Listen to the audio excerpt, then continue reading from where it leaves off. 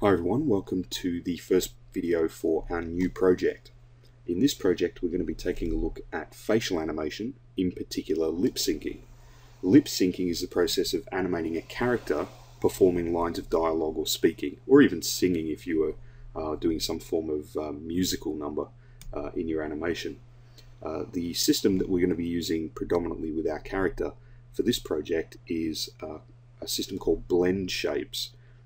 Blend shapes are probably the most rudimentary way of doing facial animation, and they can be used for a whole range of other things other than facial animation.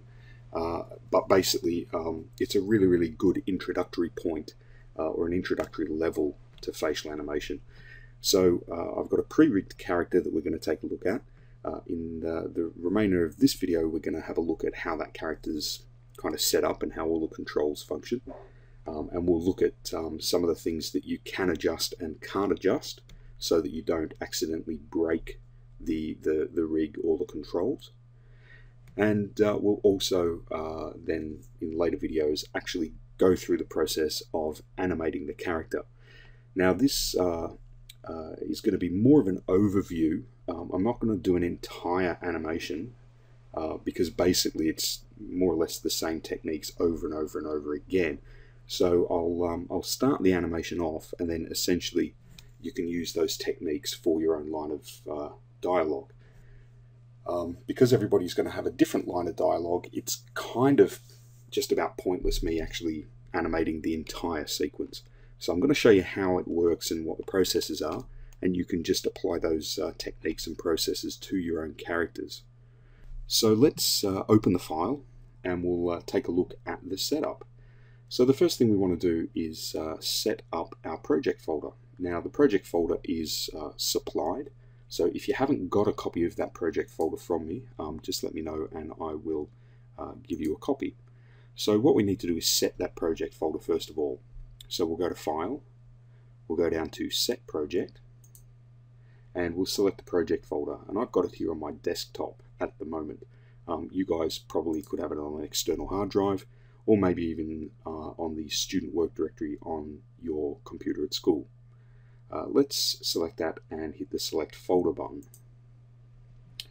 Okay, so now what we can do is open the file.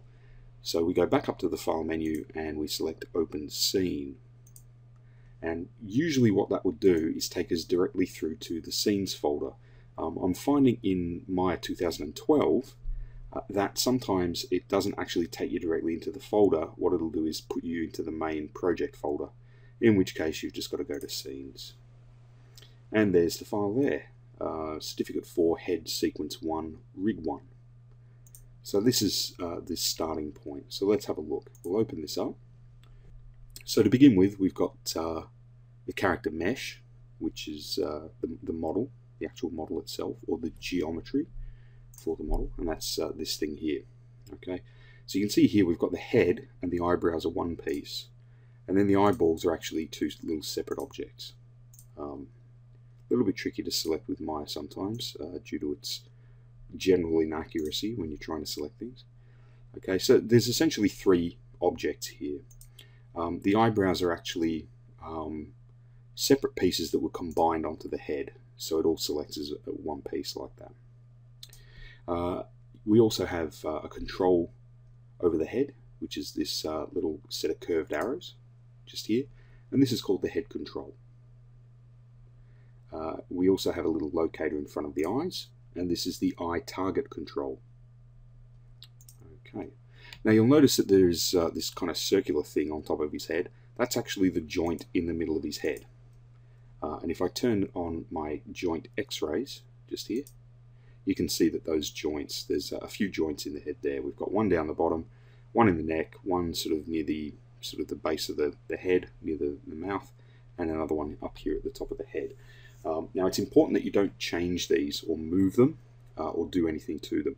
At the moment they're actually locked, so you can't select them anyway. And I'm going to explain how that's been done in a moment, but just for the time being it's just important to not really mess with those. Okay, so just to kind of make things a little easier to see, I'm going to turn my grid off because it does get a little bit annoying. And we don't really need it for this. We're not doing any modeling, so it doesn't really matter if we've got a grid or not. Alright, so let's kind of take a look at the basic setup for this. I'll show you where everything's kind of stored in the scene, and then what we can do is have a look at how these controls work. So I'm just going to turn off my X-ray for a second. Okay, and we'll pop over here to the channel box.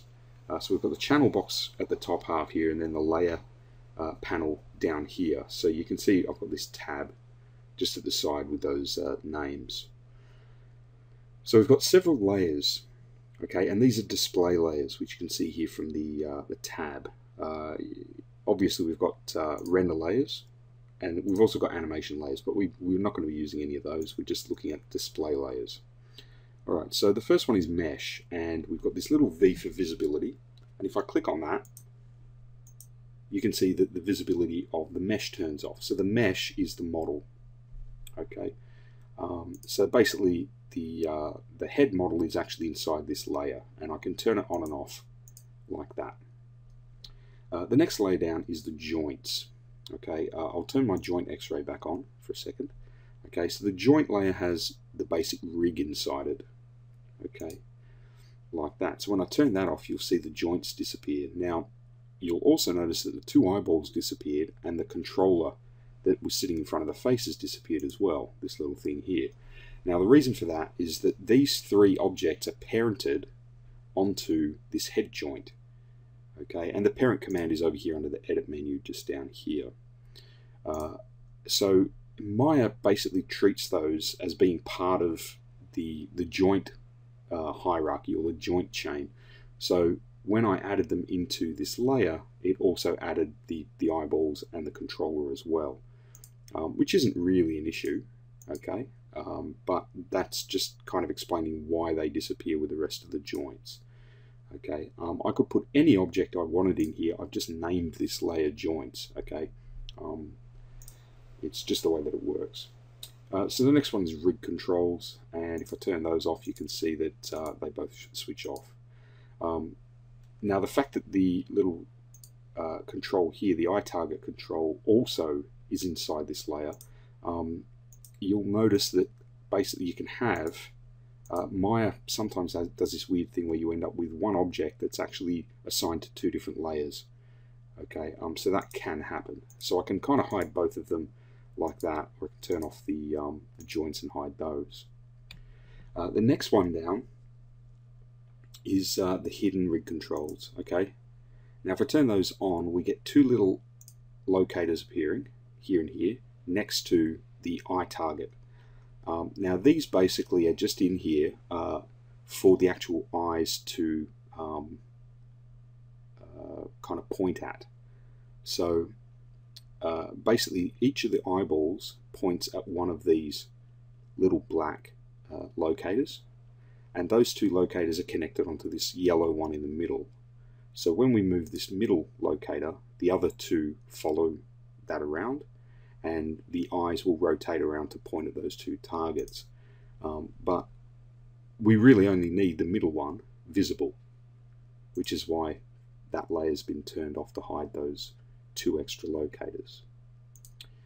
The final one is the blend shape layer, and this one's probably one of the more interesting ones.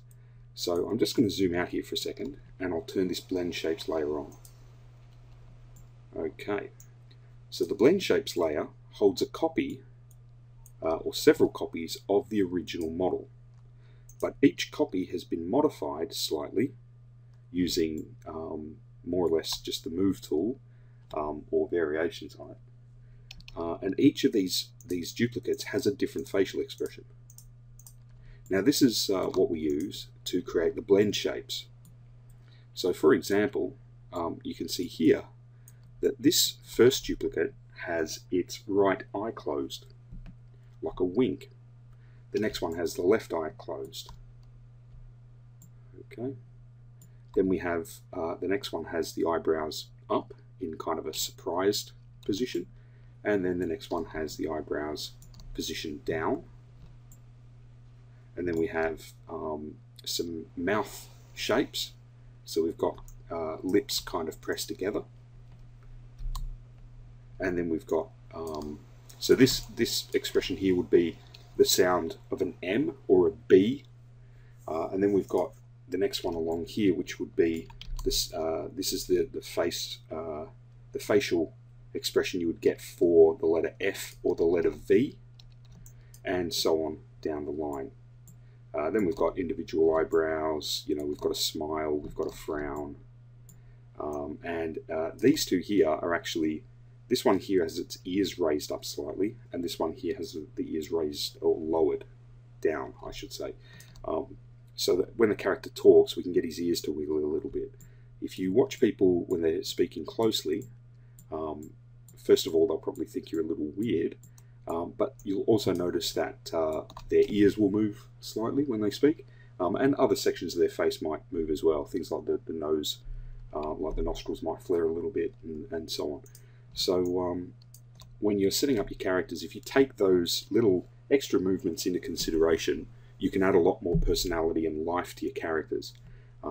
This is a really basic character, and we've put a little bit of thought into that, but we're not really worried too much about it, as this is really just a little introductory look at how this system works. So let's just kind of cover a little bit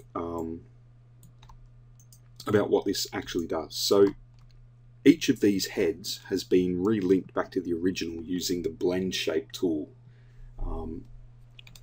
If you're interested in looking at how that's set up, you could probably find a bit of reference for it online.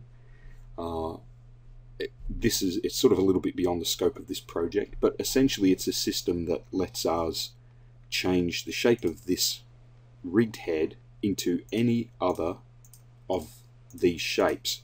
We can also blend them together. So for example, we might have this eyebrow position mixed with this mouth position, for example. So you can actually mix them all together. So it's really, really important that you don't mess with any of these heads at all. And that's why they've been placed in a layer by themselves and switched off. Okay, if you change any of these heads, it will actually change the way that this head operates, and it will change the way that those expressions work. So if you play around with these, you may potentially break the rig and the head won't work anymore. Okay, so you can turn off the blend shapes layer.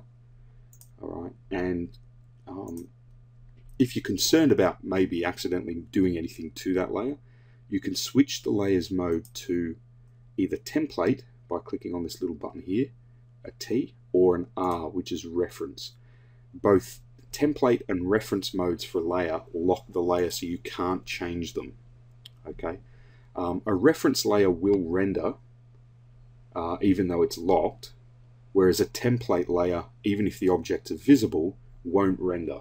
Okay, and it's still locked. So that's what those buttons do. So you've got visibility, and then you've got kind of a layer mode, whether it's reference, template, or normal. Okay, be aware, I found on the Mac systems, in particular, the MacBook laptops and stuff, they actually don't display these properly, and sometimes you'll click on one of these and it'll remain blank, but it'll actually be locked off as like a reference layer. And sometimes when you click them, you'll get the little R showing up, but it's actually unlocked. So just be aware if you're using any kind of Macintosh notebook that you may actually have display errors occurring in this panel.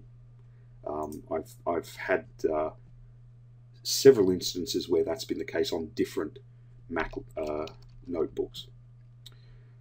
Alright, so let's have a look at how these controls function for a second. So I'm just going to select my head again and press F to center it, and I'll turn off the X-ray.